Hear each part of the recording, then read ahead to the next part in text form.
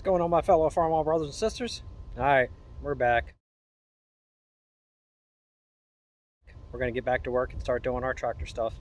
But today, since it's a beautiful day out, it's the day before Memorial Day, we're going to take the old Super A out for a little cruise. So stay tuned and let's mount up.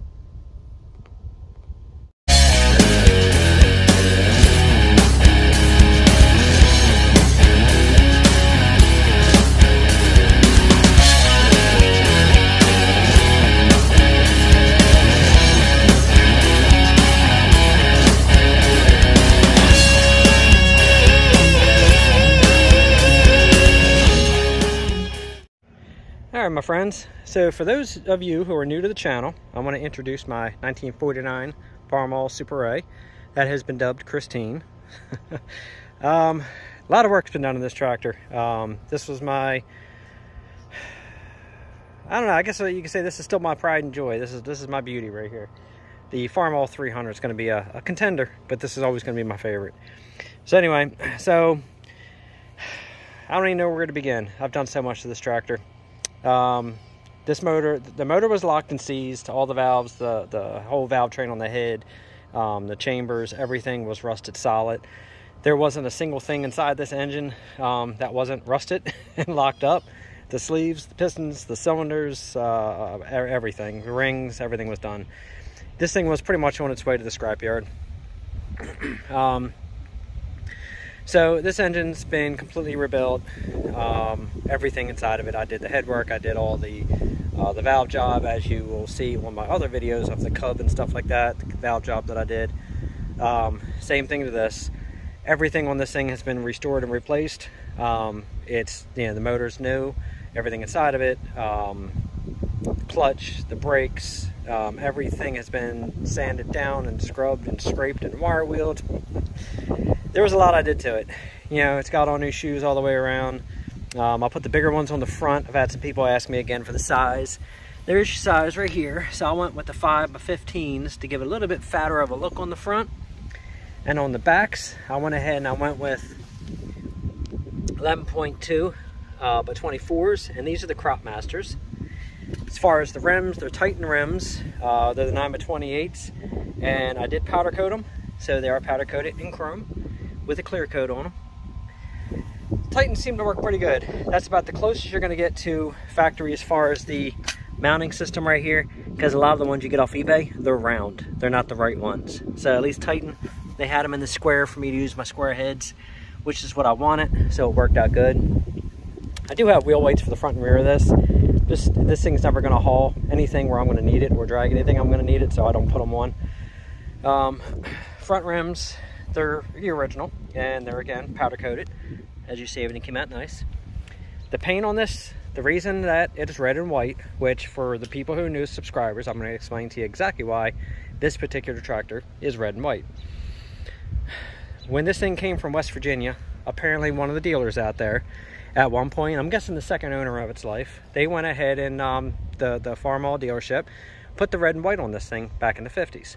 I'm guessing the reason they did it was to compete and make it, in the lineup with all the new 50 series tractors.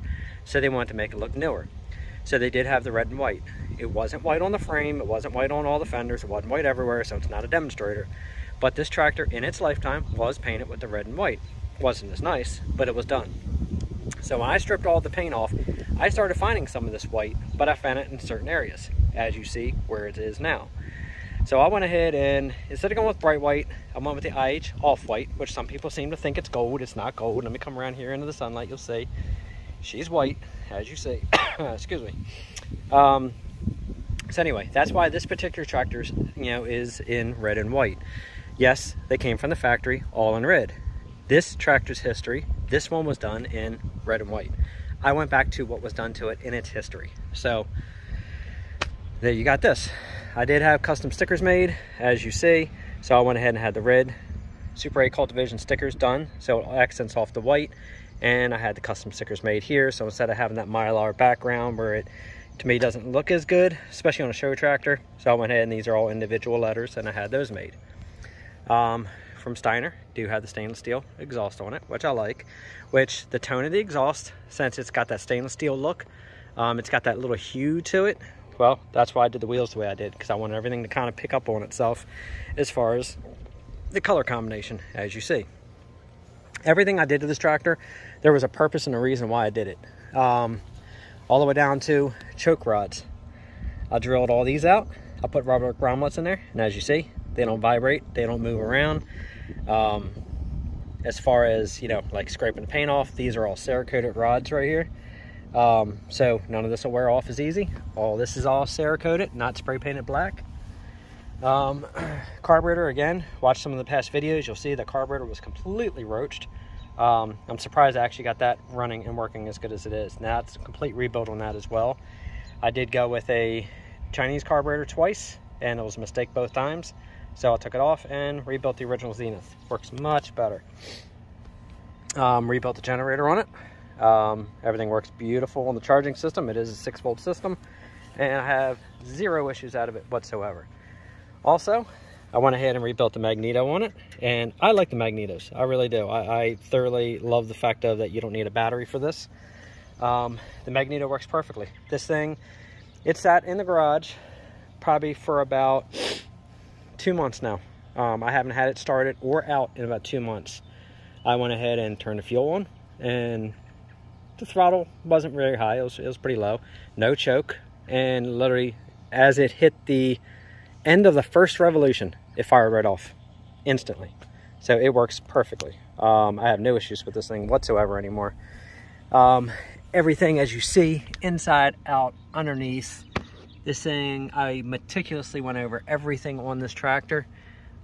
There is not a spot of rust or rot or anything that hasn't been painted, coated, sealed, scraped, or redone. I've done everything to this tractor. I did went ahead and I put in a new pan, pedal cover. Works good, I like it. I still like the original the way it fit better, but this actually works okay. I may rework that original one in the future, not sure. I am going to replace the seat. That's one thing I've been kicking around, is pulling the seat cover off. I'm going to put the seat cover probably on the Cub, and I want to actually get the actual upholstered seat for this, so I am going to change that seat out. Steering was a whole new ball game. If you guys want to see what I did to the steering, go back to some of my past videos. This thing right now, if you hold that steering wheel, no sooner you start kicking that thing just slightly to the left, slightly to the right, it grabs perfectly. It actually probably works better than it did when it was new. You'll see what I did to the sector shaft. You'll see what I did to the gearing inside, everything inside. I went ahead, the 3 fingers on the sector shaft, I went ahead and ran weld down all 3 sides of those fingers, and then I ground them slowly. I put this bottom shaft on, total brain fart, I'm sorry. I consider it like a drag link in a way, but anyway, I went ahead, and it's dusty. I went ahead and file fit this to that sector shaft, and it took all the side to side movement out, and it took all the up and down movement out. The way I took that up and down movement out was where the bolt goes through and it locks this to the sector shaft. The sector shaft has a slight, I feel like I'm saying that word a lot, but I have to. It's the only parts in the box, really. Has the notch cut out for the bolt to go through. Well, if that starts to wear out and you put that bolt through there and you bolt this to that sector shaft, this will actually move up and down. So I went ahead and I put some weld inside of that half moon, and I tightened it up, so I actually had to almost dry fit that bolt through there to lock it in place, and it literally took every ounce of play out of the steering. The only play I get in it now is just a tad through the ball joints, and that's it. Other than that, nothing else moves. This thing works perfectly. Resealed it, all new bearings, everything, doesn't leak. It actually has no corn head grease in there. It is filled with the oil, with the gear oil, and it does not leak or drip. See what else? Oh yeah, on top of the paint, this is magic paint. This is single stage magic paint, and they say you can't really wet sand it, you can't do anything with it. Well, yes you can. If you take your time, you can actually wet sand magic paint down, as I did here. It's 2 coats of magic on there, and then they're wet sanded in between each coat. Got it real nice and smooth, and it's actually speed coat, clear coat on top of that. I got 3 coats of speed coat clear on there, and that's wet sanded as well. And as you see, this thing shines like the mirror. I mean, look at that.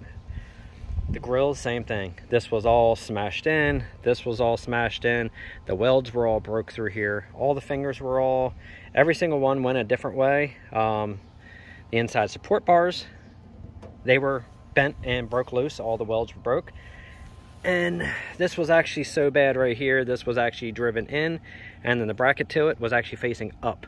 So I had to rebend all the bracket back down. I had to re-weld a washer into the original opening, and then I had to bang all this straight because all this was all caved in. It was all shoved up and in. This was probably the worst part, was banging all this out, because it's got that metal ring on the inside right here. So it was, you know, pretty difficult getting that perfect, but I think it came out pretty perfect to me. It looks beautiful. You can see how nice and smooth it is. And let me see, original lights. It's got the original guide glass and everything in it. The only thing I had to do was replace the seals and the reflectors and the connectors on the back from Steiner.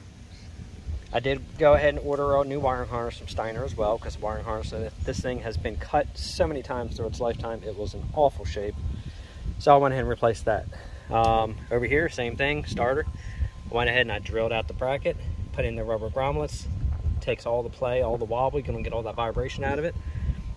Works perfect. Cerakoted rods in graphite black, Cerakoted for the hydraulics. Same thing, graphite, new clevis pins. This I had the 6-volt battery in, not an 8-volt. I do have an 8-volt in the 300, and it works really good.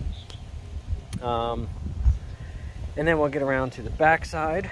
And the back side, I do have now the swing and draw bar on here. It actually looks pretty good out in the sunlight on there. So the reason I went ahead and did that was because the steps that I make and sell, a lot of people were wondering if you can mount those steps with swing and draw bars and stuff, and you can. As you see, it's on there, and here's the steps that I make. You can see right there. These are completely handcrafted by me. So obviously everybody knows if you want one, all you gotta do is order one. 7valleysfarmalls@gmail.com. Hit me up. I make them for pretty much everything. They mount on here just like that with the drawbar, and not a single issue whatsoever. I do make them for the left and right BNs as well. So anyway, so that's about it as far as really going over everything on it. Again, everything on this tractor has been rebuilt, restored, replaced. I did have to unfortunately replace the hood, because the hood, from people pulling the latches and bending the hood up instead of taking the hood off, had such a bad crease through the middle, I couldn't get this factory crease back. So I had to replace the hood, unfortunately. The gas tank, I went ahead and strapped that back to a tractor tire. I filled it full of Vapo Rust and BBs, ran it for about 45 minutes, forward and reverse. It took every lick of rust out of that tank. Check the videos out on that as well. You'll see how bad that tank was. Everything on this tractor works. Hydraulics work, touch control, charging system, lights, everything. Rear light, everything works on this thing. It's a beautiful little tractor. It's fun. It's a joy to drive. I love doing it. And if anybody says, oh, he's got a skull suicide knob and shifter, well, that's kind of my thing. I do that on all my tractors. I've done it on my case tractors, and I'm going to do it on my 300s, and I'm going to do it on my H. I'm going to do it on every single one. So that is my thing right there. I love my little skull knobs and shifters. So I decided on this tractor, I wanted to give it a little bit more of that hot rod tractor look, besides classic, besides original. So I think I achieved what I was going for. I had a vision for this tractor, and I think I pulled it off perfectly. One thing I did replace also was I did replace the fan assembly with the new sealed bearing. That actually works very well.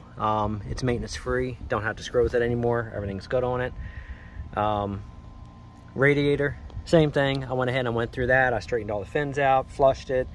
Once everything was fixed on it, I had it pressure tested up to 10 psi, even though this is non-pressure system. I went ahead and had it tested anyway, just to see if it had any leaks, and this thing is now perfect. Replaced the screen and the grill. I decided to leave that as a natural color. I like that showing through much better. But other than that, let's go ahead and take this thing for a little run. So like I said, everybody who's new to the channel, hasn't seen this before, well, let's take it for a run, and you'll get to see what this little thing can do. It actually rolls and drives and shit. I mean, everything is so nice on it. It's a joy. Oh, and I did have somebody ask, why do I have the pulley on the back? This tractor used to have the belly mower on it.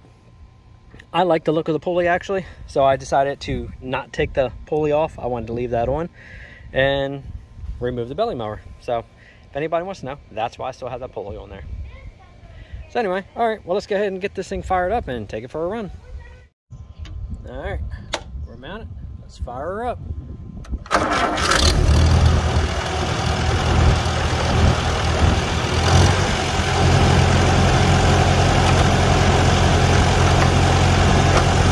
third gear.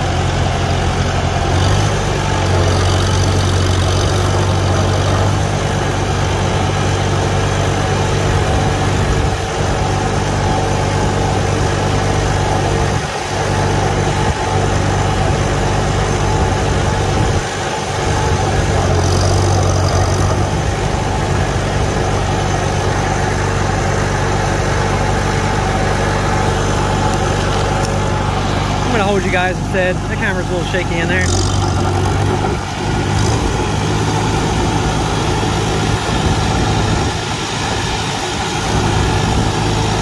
I'll tell you what, let's go fourth gear.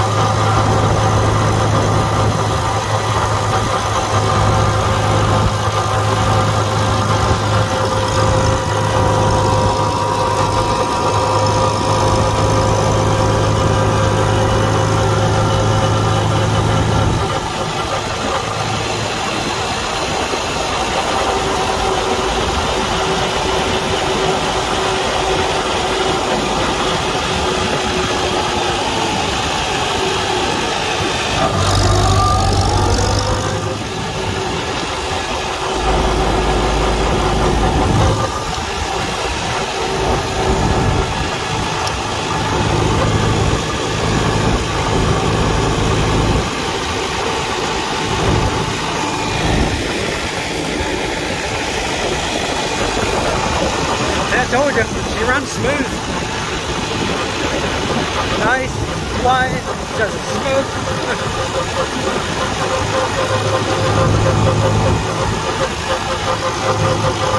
You know, the straight cut gears drive a lot of people nuts. I don't mind the straight cut gears in the rears. Makes it sound like a tractor.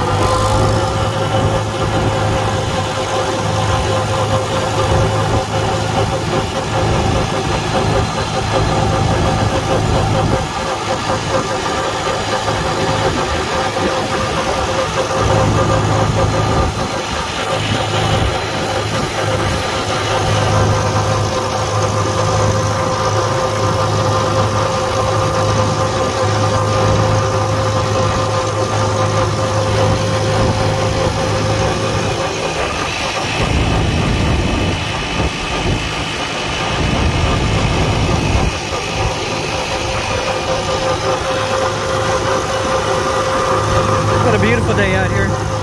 Gotta love Pennsylvania. I know I do, at least.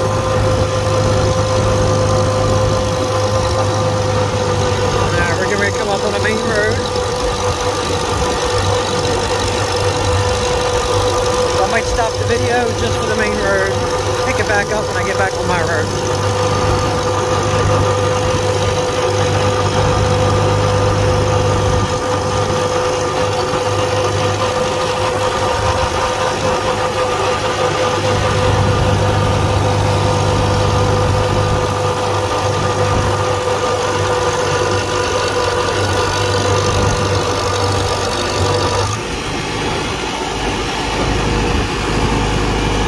I think we're good.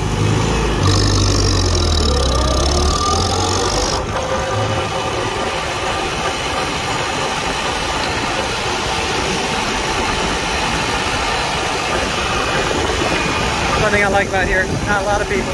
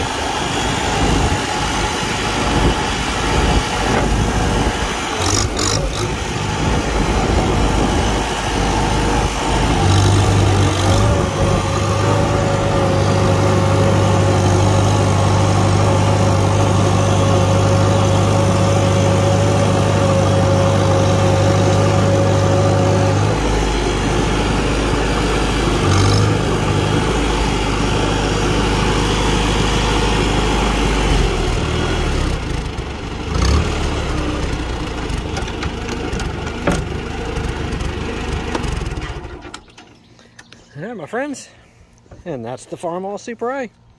As you see, she doesn't miss a lick running, and I can keep giving it more and more and more throttle. Thing works beautiful. The governor, that was a big rebuild as well. Did a lot of work inside the governor. This thing's very snappy. It works great. So anyway, so that's it for the video. So if you guys have any questions, feel free to email me. If you guys want a step, watch my previous videos. You can see the steps that I make. But if you want one, 7valleysfarmalls@gmail.com. The steps are how I fund working on all these other tractors. So anyway, so the next video coming up, we're gonna go ahead and put pistons in the little Farmall Cub, and then we're gonna come back over here to the 300.